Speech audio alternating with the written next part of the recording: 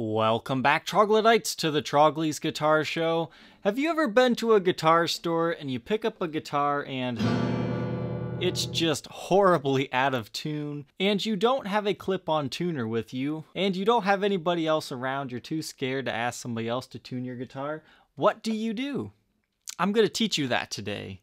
This took me an embarrassingly long amount of time to actually figure out, but I've known how to do this for about a year or two now. I just thought I would share this video for people who are a little bit more new to guitar and are learning on their own. So you can actually use your other strings to help you tune your guitar.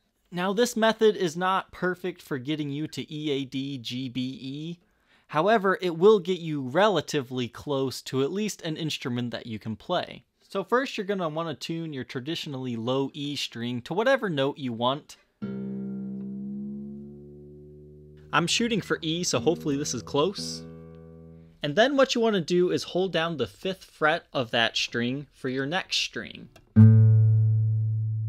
So you hear that? That's what you want to aim for your next string.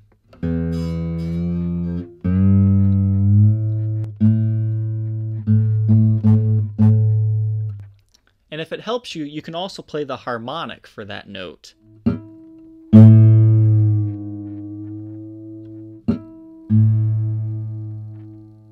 And then I always like to double check myself by fretting the 5th note and playing the next open string.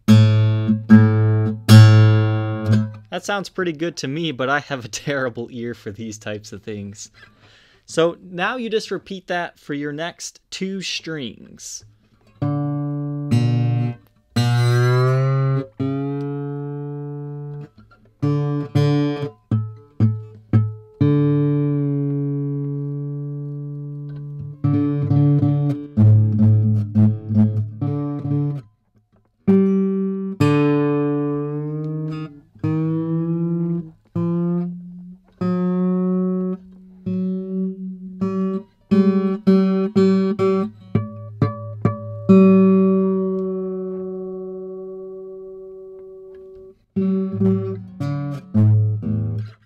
And then once you get to your 4th string, the G string, you can't actually use the 5th fret anymore because that would be incorrect. You will want to use the 4th fret. But this is the only outlier of that, so it's the only one you have to remember to use the 4th fret. Unfortunately, that means you can't use the harmonic at this one either, so you just have to do the best to tune by ear.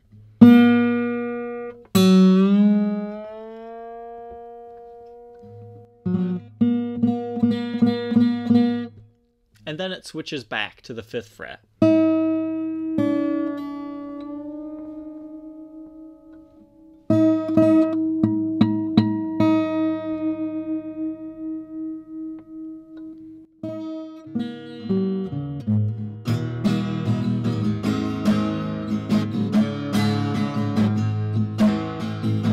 So now you at least have a playable instrument. It might not be 100% perfect, but at least now you don't look like a big doofus over there playing a horribly out-of-tune guitar. So let's check to see how I did. So my bottom string, I was tuning to a D sharp tuning, I guess. I wasn't quite there to E. But as you can see, the next G string is about the same sharpness. The next string was about a half step too high, but the F was about right with the other two, as was the A and the D. So the only one I really got wrong was the 3rd string. It was just a little bit too high. So there you go. I hope this helps you not feel like a complete fool at a guitar store and gives you at least a way to get a playable sounding instrument. I know it's common knowledge for a lot of us seasoned guitar players, but you'd be surprised how many people don't realize this. So I hope you troglodytes enjoyed this video, and we will see you tomorrow on the next episode. Take care.